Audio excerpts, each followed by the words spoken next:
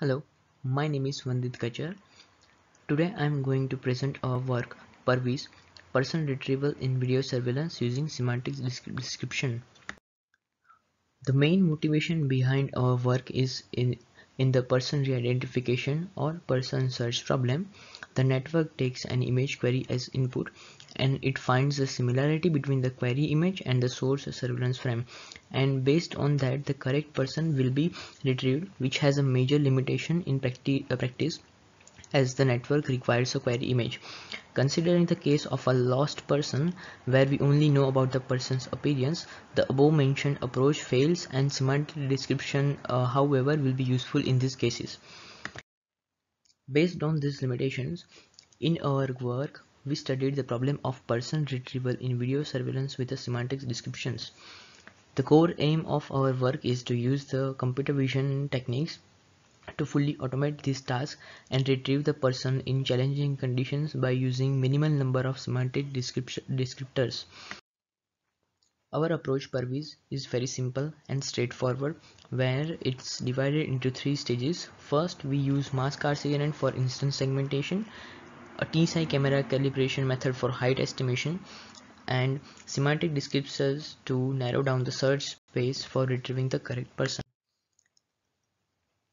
In the figure, as we can see, PeR-ViS uses the following sequence of height, torso cloth color, torso cloth type, torso cloth pattern, leg cloth color, leg cloth pattern, and the gender. The main trick to calculate exact real height is to get the head and feet point from the instance segmentation boundaries, and correspondingly extract the torso and leg patches for effectiveness. We refer viewers to look at our work and code for more in-depth information on how these have been done. The dataset we have used is the soft biosearch dataset, which is a well-known dataset for this particular person retrieval task. By using the dataset, we trained the DenseNet 161 model for different descriptors, and the validation accuracy we achieved for the data has been shown in the table. For performance matrices, we use the IOU intersection over union, where the ground truth box will be compared with the network's generated bounding box with an effective approach, and thus why we surpass the previous approaches or methods by a fair margin. The dataset has been divided into four categories such as very easy, easy, medium and hard conditions, such as different occlusion or background filters. The graph shown in the image represents the average IOU for the 41 test sequences based on the above categories, and we can notice that from medium to hard sequences the approach struggles to retrieve the correct person. We also showcase the localization accuracy for 41 test cases or test sequences. We encourage viewers to take a pause to guess the number of sequences that are considered to be hard or medium. We perform one of the ablation experiments by using different networks for 5 sequences for the different categories respectively, as sequence number 4, 13, 21, 23 and 28, which are considered to be very easy, easy and medium and hard respectively.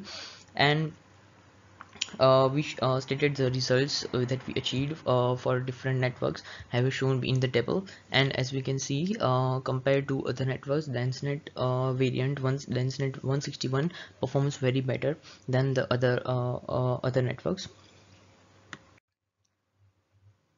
Considering the easy and hard sequences, we showcase the network's outcome for each filter. In the filtering sequence, if the correct person retrieved before the ending of the sequence, the approach will not follow the sequence order and provide that person with coordinates throughout the presence in the surveillance footage. We also report the failures of our PeR-ViS, where for the medium and hard categories the network struggles to find the correct person and provides the false negative at the end, as shown in the images.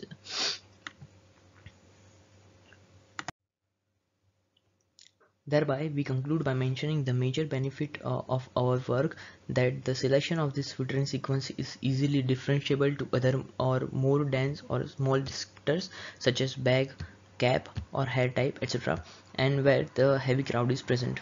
We notice one of the important use of instance segmentation in this problem, as it allows precise height estimation and patch extraction for torso and leg. We also believe that there is a more work that needs to be done, and the possible future work involves the use of pose estimation, the use of tracking in this particular work, and other descriptors to improve the performance for more real world scenarios. We thank you, we thanks the audience for listening to our work, and we also let them know to feel free to visit our project web page, which is shown in the slide. So thank you again.